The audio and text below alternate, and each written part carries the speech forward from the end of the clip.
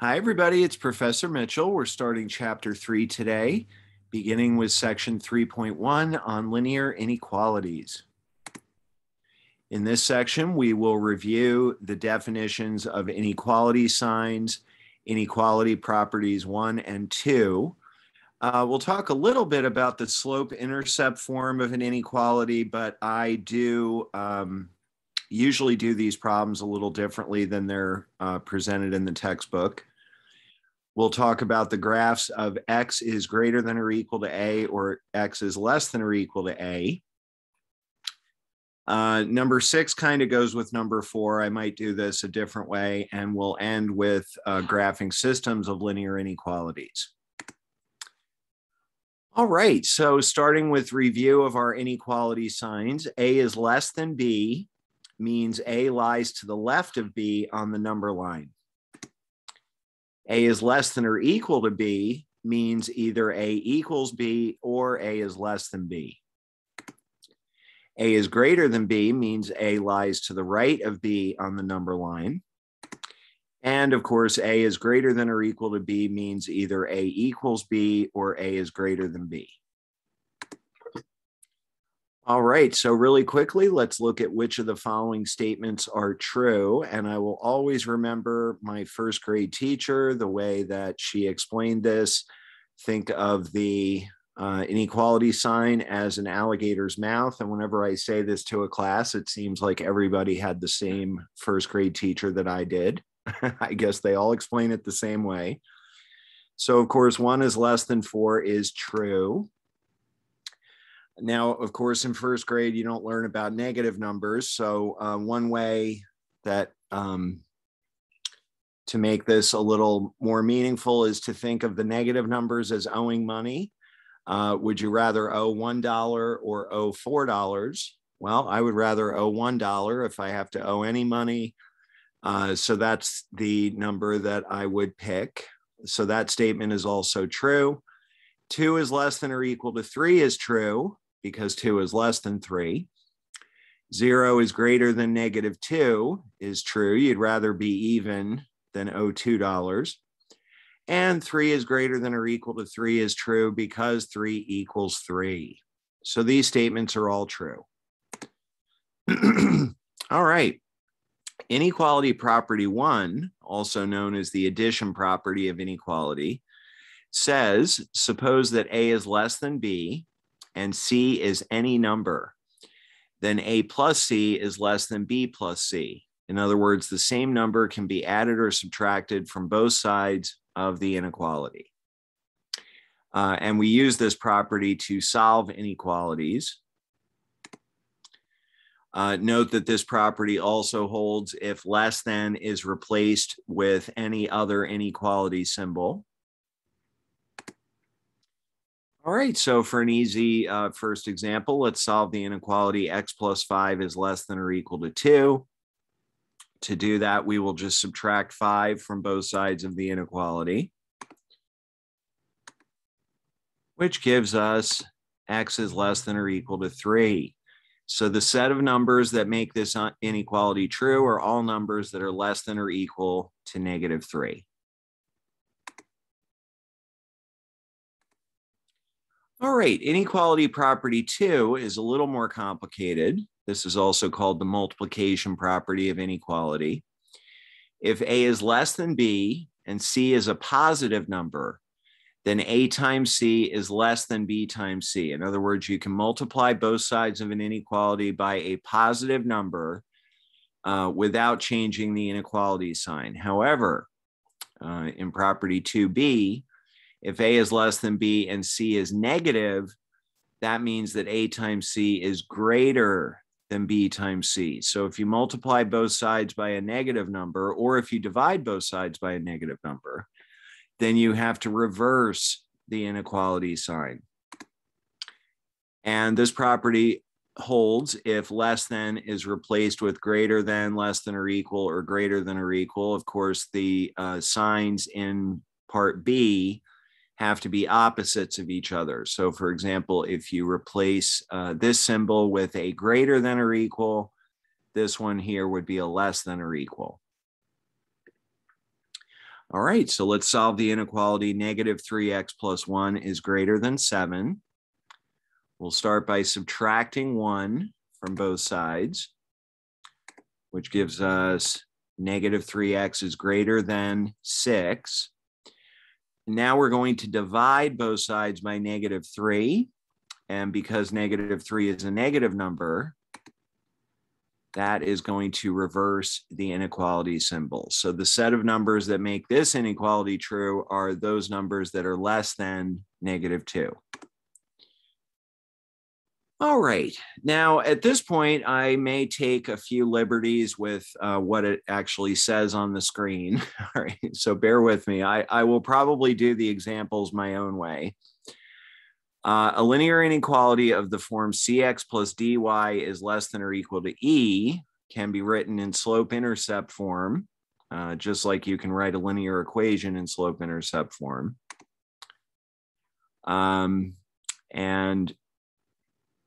Okay, so continuing that statement, it can be written in slope-intercept form if the number d is not equal to 0. In other words, if you actually have a y term, then you can put the inequality in slope-intercept form.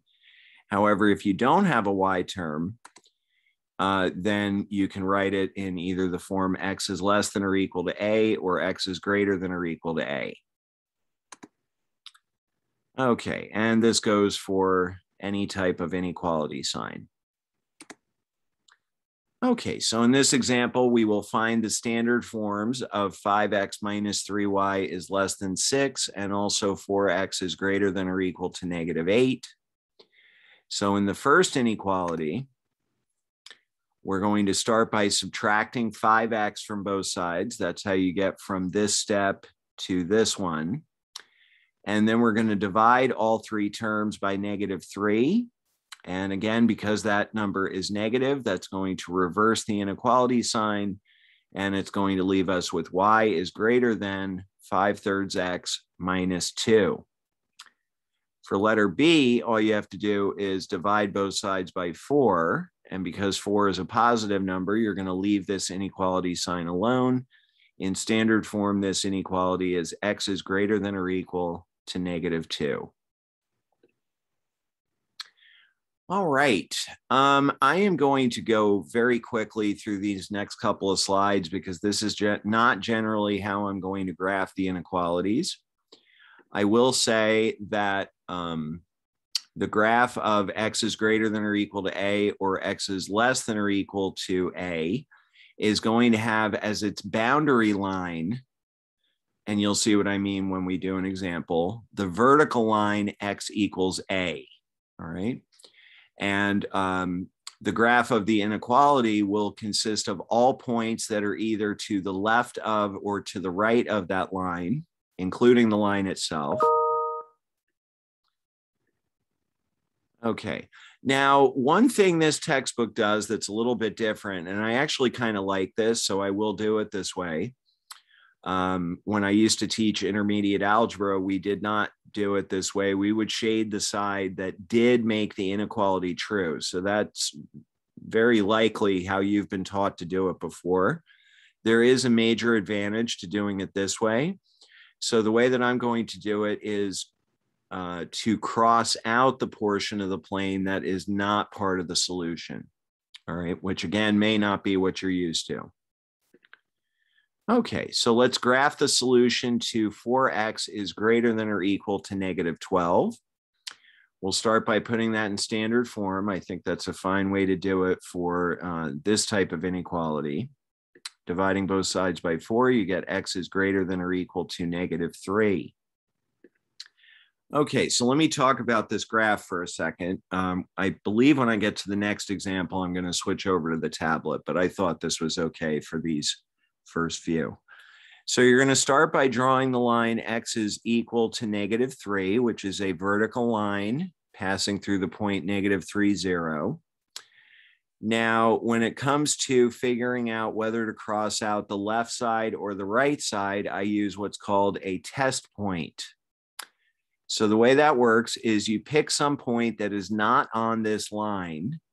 For example, the point 0, 0 is not on this line. All right, so let me pull up a pen here so I can show you 0, 0. Okay, now when I go to plug the point 0, 0 into this inequality, what I get is 0 is greater than or equal, sorry, that's the best I can do with the keyboard, to -3. And that is a true statement, meaning that the point 0, 0 makes this inequality true.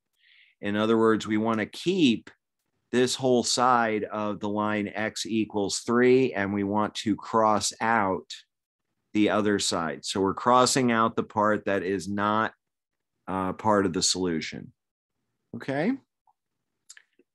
All right, so I believe in the next example, I will actually switch over to the tablet, so that might be a little more clear. I'm thinking that I might just skip this slide entirely because this is, yeah, I'm not going to do it this way. Okay, so in this example, we will graph the inequality 4x minus 2y is greater than or equal to 12. So let me switch over to the tablet. I have to tell you this story super quick. So I just got back from visiting my family in New Jersey. And as I was leaving, I forgot to pack my tablet. So my tablet got left in New Jersey. So I have to give a major shout out to my friend Christine, who lent me an extra tablet she had lying around so I could make these videos while I'm waiting for mine to be shipped from New Jersey. So Christine, this video is dedicated to you. All right. Okay. Now, as I said, I do this a little differently. So instead of putting this inequality in standard form, I am going to find the x and y intercepts of the line 4x minus 2y equals 12. Starting with the, let's say, the x-intercept. So remember, to find x-intercept, you set y equal to 0. And that's going to give me 4x equals 12. So the minus 2y term just drops out. And then dividing both sides by 4, you get x equals 3. So that is the x-intercept. The y-intercept is where you set x equal to 0 in the original inequality. So that's going to leave me with negative 2y equals 12. Dividing both sides by negative 2, you get x equals negative 6. All right, so let's draw a line through those 2 points. And so here's 3, 0, and then I have to go all the way down here to get 0, negative 6. So the line looks something like this. Okay, now I have to decide which side I am going to shade. So let's go back here. Because the point 0, 0 is not on this line, I will once again choose that as my test point. Once in a while, 0, 0 is on the line, and then you can't use it. You have to use some other point. So when I substitute 0, 0 into the original inequality, I get 0 is greater than or equal to 12, which is false, isn't it? So that means the side of the line containing 0, 0 is not part of the solution set. So that is the side of the line that I am going to cross out. So the solution of this linear inequality is the part of the plane that is sort of southeast of the line, including the line itself. I am not going to, I think, talk too much about what these inequalities look like when they have a less than or a greater than. Your textbook doesn't emphasize those very much. And there's a good reason for it, because when we get to word problems, the inequality symbol will almost always be less than or equal or greater than or equal. Okay, so for now, I'll just say that because the inequality sign is either less than or equal or greater than or equal, that means the line is included in the solution set. All right, let's go back to the presentation. So you'll see here very briefly that they did this problem a little differently. This way is okay. It's just that when we get into doing word problems, especially, it's going to be difficult to do it this way. You're not going to want to graph these lines in slope-intercept form. There's a problem with it that I may talk about when we get there. Okay, so now in this example, we're going to graph a system of inequalities. So this is going to consist of all points that make all three of these inequalities true. So switching back to the tablet.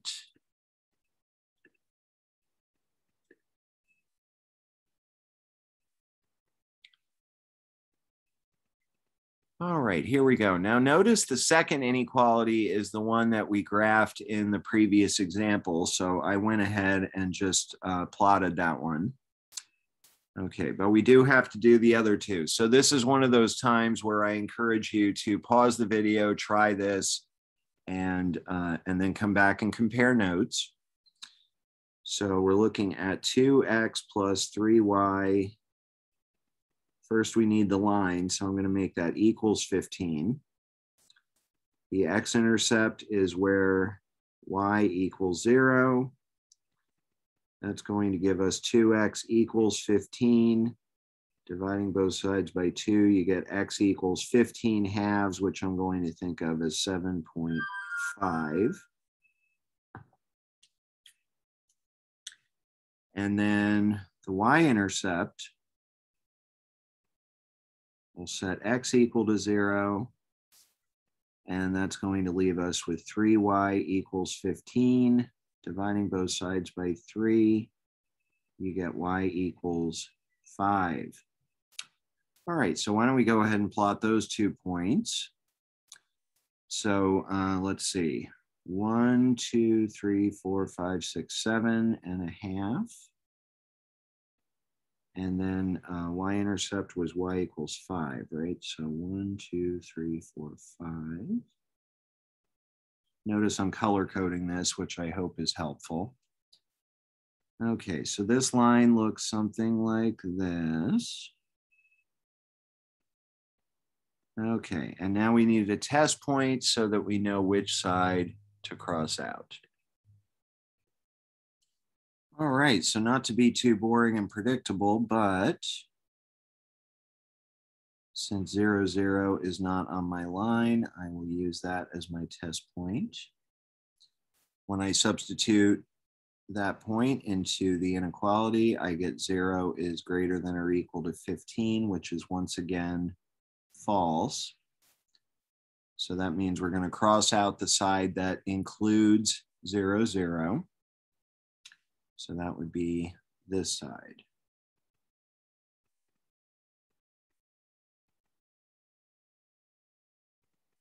All right. So that leaves us with y is greater than or equal to 0. Y equals 0 is a horizontal line. In fact, it's just the x-axis. So that would be this line right here. Hopefully you can see that. Here, I'll make it a little darker. Okay, now I can't use my favorite point as the test point because 0, 0 is on that line. So why don't we use 0, 1? Oops. Okay. So when I put that into the inequality, I get 1 is greater than or equal to 0, which is true. So I am not going to cross out the side that includes 0, 1. I'm going to cross out the other side, which is this side down here. So the idea behind doing it this way with crossing out the sides that you don't want is that in the end, the part that's never been crossed out is your solution set. So that would be this region over here.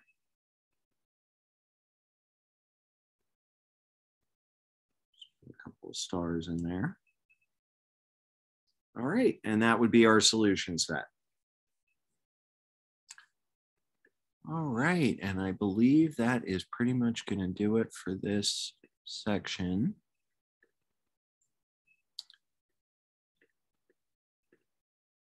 Okay, so they got the same answer. They did it a different way, and that's fine. All right, so if you would like to do one of these problems for the discussion in this module, if you're in my class, go for it.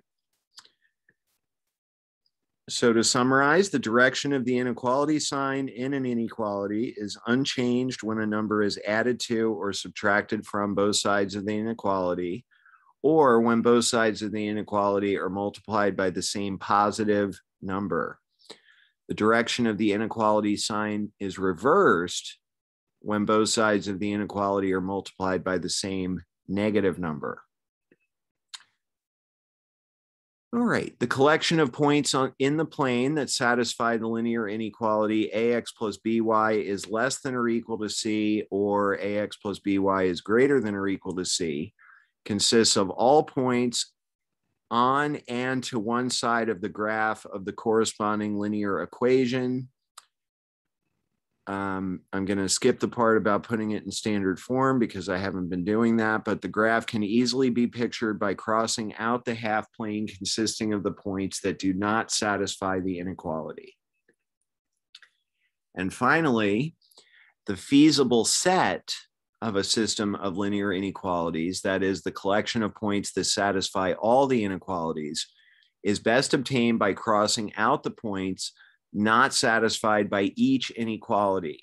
The feasible set associated to the system of the previous example is a three-sided unbounded region. As we said, it's this region over here.